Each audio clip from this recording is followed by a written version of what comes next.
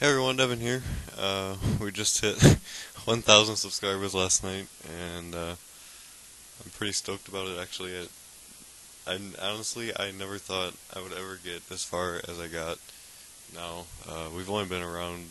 This channel's probably only been open for about 4 months or something like that, and I never would have thought that I would have made it this far uh, on YouTube. Which I guess 1,000 isn't a lot in today's standards, like I said before. But like I said, every subscriber I've ever gotten meant something to me. That means that person's actually interested in my videos and they're interested in watching what I'm doing, which is awesome, and I really love that. So, in the last video I asked, well, the video before the praying with scammers, and by the way, if you guys like that video, let me know. I'll continue to make those videos. That one's kind of short. If I do another one, I'll make it a little bit longer, because that one's just kind of short. I'm just kind of experimenting with it. Um, so, yeah. And so in the last video before the Praying with Scammers video, I asked you guys to send me your questions so we could do a Q&A session. And I got quite a few questions, enough to do a Q&A session, which is awesome. That's something you guys have questions, so I'm going to answer that for you guys here. So anyway, let's get started. So the Potato of the Universe asked, what has been your favorite scam with Lewis?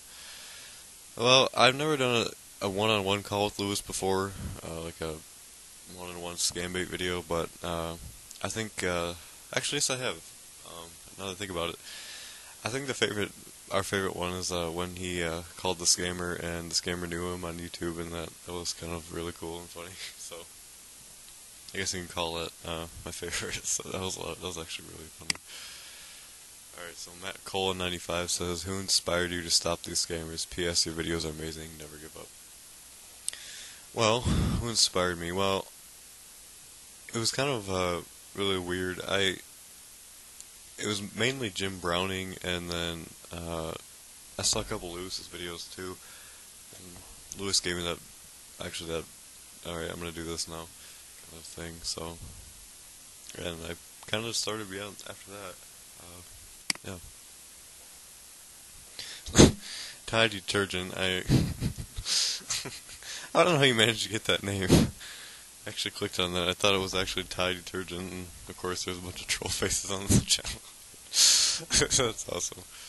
Oh my god. So yes, have you ever gotten so mad while calling a scammer? They show you event view and you suddenly get mad. I kind of just like let out like a big, like really, like this is pathetic kind of thing. Like another one of you people doing the same thing kind of thing. I never actually physically get mad at them, unless they try to talk over me. But no, I just kind of feel like, really. I don't know. I mean, the scripts are all the same, which I don't understand between different companies. I mean, is there a universal scamming script or what? It doesn't make sense. Anyway, next question. Some guy asked, I like that username. Have you ever slipped up with a scammer and released some personal info / lose control? No. Everything I've ever given them is fake besides that phone number. That's the real phone number I use for scammers. Oh, there have been times where my IP address did show, but they didn't notice it. It was on the stupid forums, and I didn't notice that at the time. Oh, they never noticed, so, and I always block it out, so it was nothing. I guess you could say that, but nothing really big, yeah. Anyway, oh, I wanted to have an animation on it. Oh. Do you have some tips on, oh, yeah, okay, yeah, we saw who said that. I'm just ready to read the question. Do you have some tips to me when calling scammers? I changed iExplorer and Firefox. Does it open Navishield? No, it's not changed too. Okay. Okay. Well, one tip I can give you is probably to use a VPN. That's one good tip. And also create snapshots on your virtual machine, because scammers have a tendency of wanting to destroy everything when they get irritated. Alright, I'm gonna try to read this again. You change iExplorer and Firefox to Navishield. And does it open to Navishield? That's that changed too. I'm not sure. You would have to try it, I guess. I don't know. That's cool you changing that stat though. Give him some different kind of like what Lewis did, saying that, this isn't a scammer or something, whatever it was. I don't remember what it was, but that's pretty cool.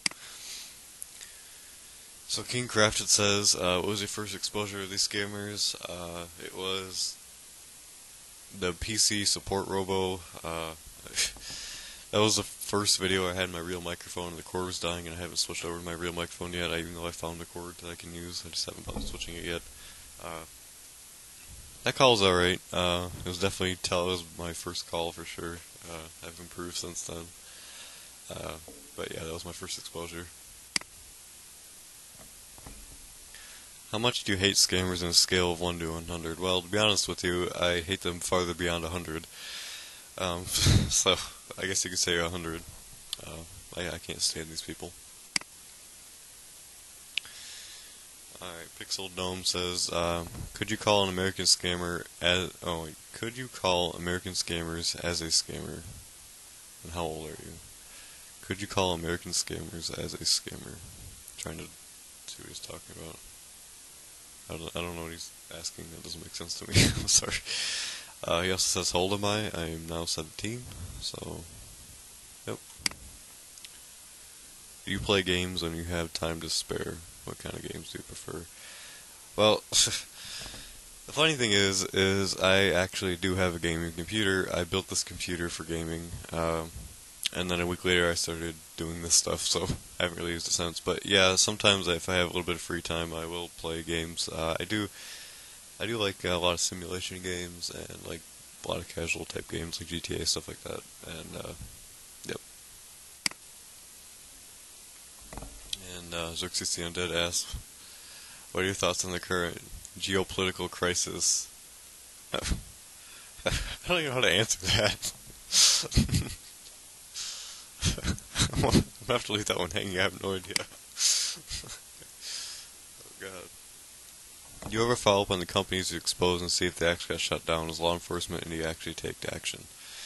I do occasionally will come up and see what these companies do if something's changed. Like for example, PC Support Robo, I got the support service shut down and then they created another one.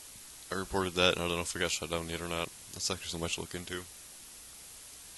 I do, if I can get their IP address to prove their location, I do actually email law enforcement, but sometimes I'll get a reply back, and beyond that, I don't know whether they take action or not. I really don't know. I don't know. So, Solitude? Okay. I asked, have you ever punched a wall in rage after a video? No. No. Alright, next question.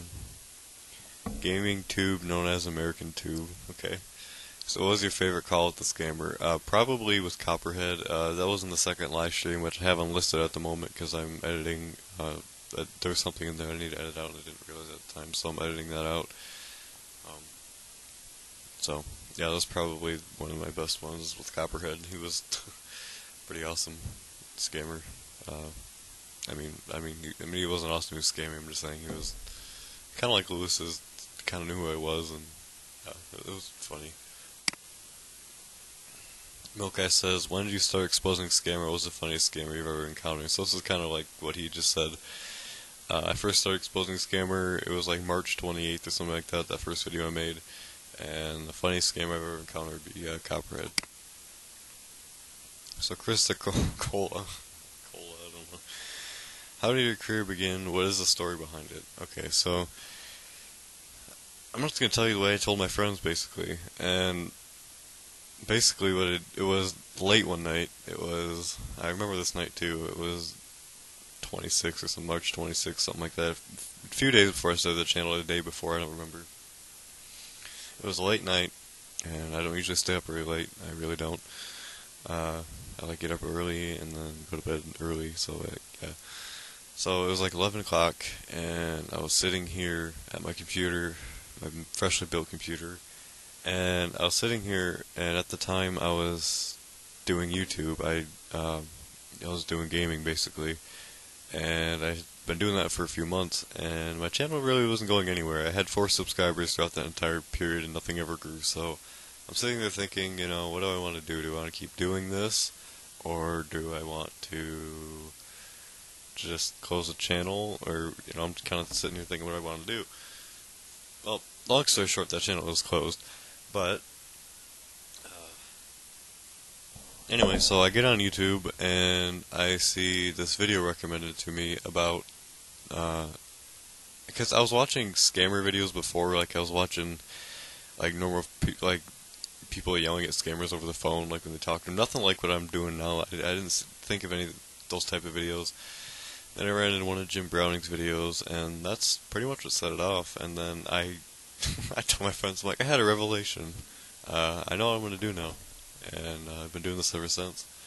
I said I was going to start a website, and I did that, and now look at me. I mean, I just hit 1K last night, and, it's awesome. I never actually thought I'd get this far, and, I have all the partners and stuff that help me out here, with the scamming list, and they're all awesome guys. I mean, we got a real awesome community and group here, and that's great.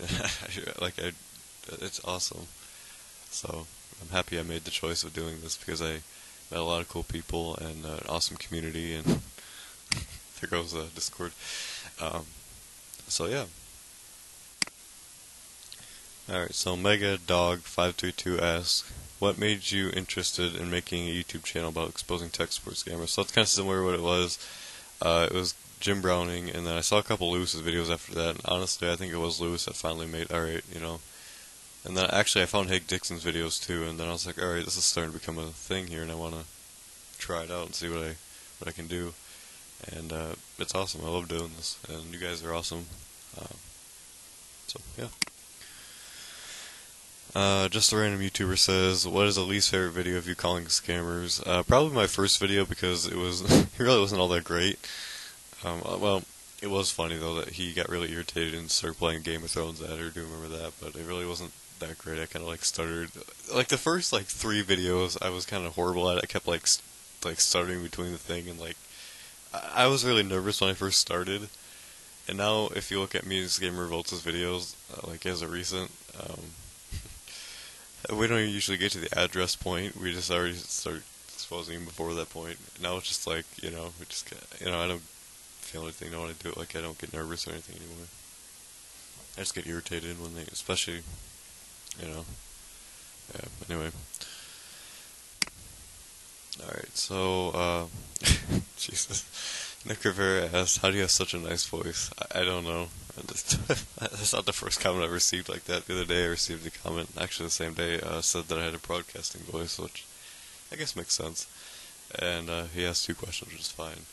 He said, do you think you would get this far without Lewis? I mean, yeah. I mean, Lewis is, we've done a couple videos together. I've done a couple videos on his channel, and, but yeah, definitely. I mean, yeah. Oh, that's the end. Okay, well, that was it, guys. So, that was pretty good. If you guys want me to do this again, you can leave your comment or questions down below in this video as well, and if I get enough questions, I'll definitely do a second Q&A. I was actually enjoyed that. So if you guys have any more questions for me, let me know, and I'll definitely do a second Q&A. And, I should have some more exposing videos coming out soon. I'm probably going to do another prank with scammers. It seems like a lot of people like that, so I might try to do that again. And then, yeah, so anyway, thank you guys for watching, and I'll see you guys in the next video.